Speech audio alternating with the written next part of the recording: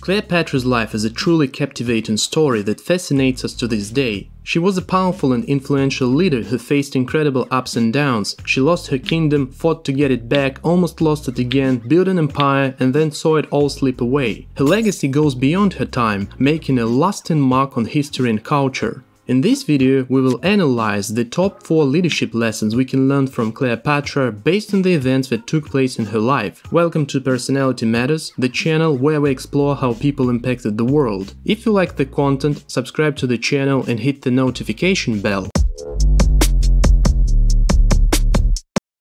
After her father's death, Cleopatra became the Queen of Egypt, although she needed to share the throne with one of her brothers named Ptolemy. But there was one small problem. Nobody was excited about the idea of sharing anything with her. Eventually, it created a conflict that resulted in Cleopatra losing the throne and being expelled from Egypt. She was forced into exile in Syria, but she was not willing to concede power to her brother so easily. She built an army and fought her brother's forces. Then she decided to seek help from Julius Caesar. Well, to make it clear, the political context was extremely complicated not only in Egypt but also in Rome. Rome was also torn apart by its own internal issues. It was involved in the war between two powerful politicians, Julius Caesar and Pompey the Great, and Egypt was on the side of Pompey. However, Julius Caesar defeated his political adversary in the Battle of Mutina. Right after the battle, Pompey was headed for Egypt, where he expected to get support from his ally Cleopatra's brother Ptolemy. However, Ptolemy didn't intend to help out his defeated partner. He knew that Pompey had lost the battle and that now Julius Caesar was in a strong position. So Ptolemy betrayed his ally. He ordered to kill Pompey, thinking that way he could align himself with the winner of the war and demonstrate his loyalty to Julius Caesar, but it didn't work out the way he expected.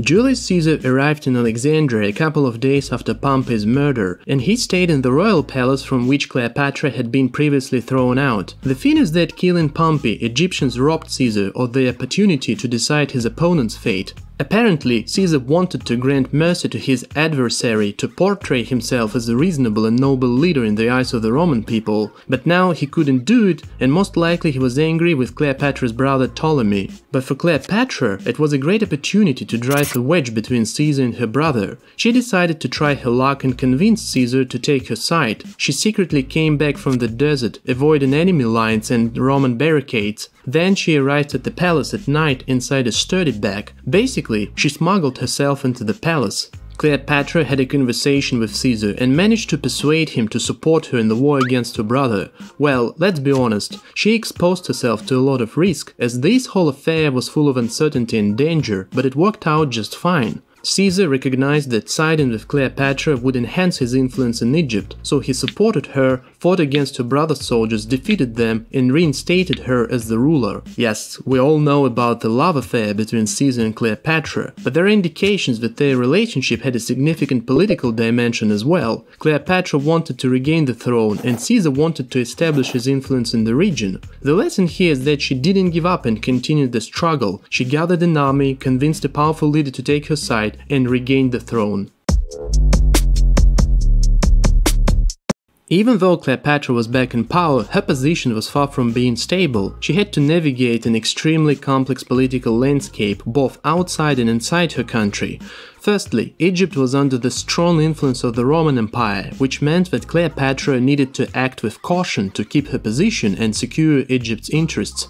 Secondly, the political situation inside Egypt was also quite tense. Cleopatra needed to strike a balance between the native Egyptians and the Greek elite. The native Egyptians saw her as a divine figure and ruler, whereas the Greek elite didn't like her at first. But she couldn't simply ignore their opinion, as they held a significant and privileged position in society. Plus, Cleopatra inherited a terrible financial state from her predecessors. Also, she needed to command the army and navy. To put it simply, she had to navigate through a lot of uncertainty, as she could be at any time removed from power by Rome, betrayed by her own elites, and fall out of favor with her citizens. But despite all the challenges, she managed to stay in power for more than 20 years and govern her country relatively well. Her reign in Egypt was marked with stability and prosperity.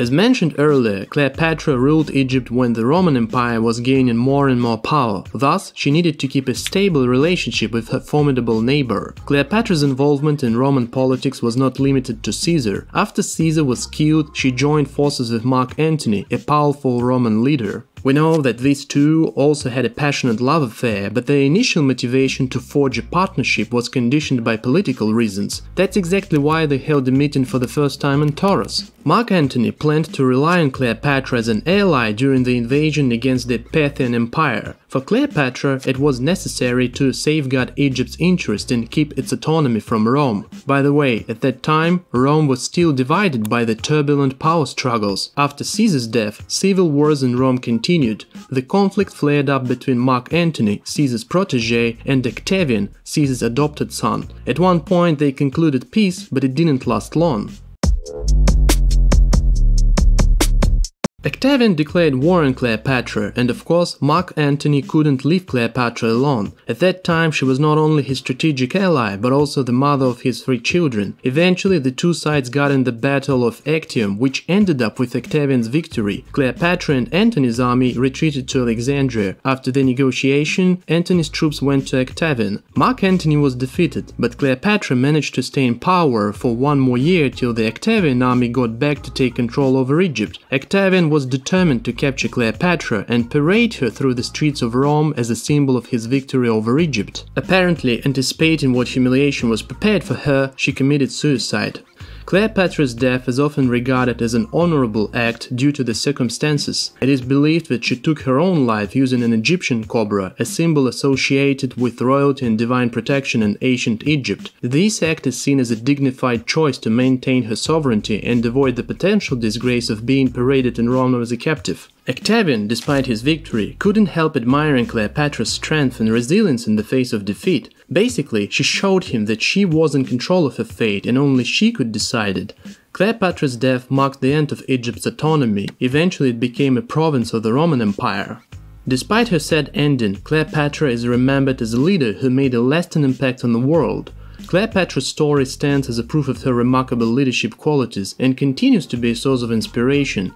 Let us know what you think about the video in the comments. Thank you for watching Personality Matters. We talk about people who made the world. Until next time, I am Agatha.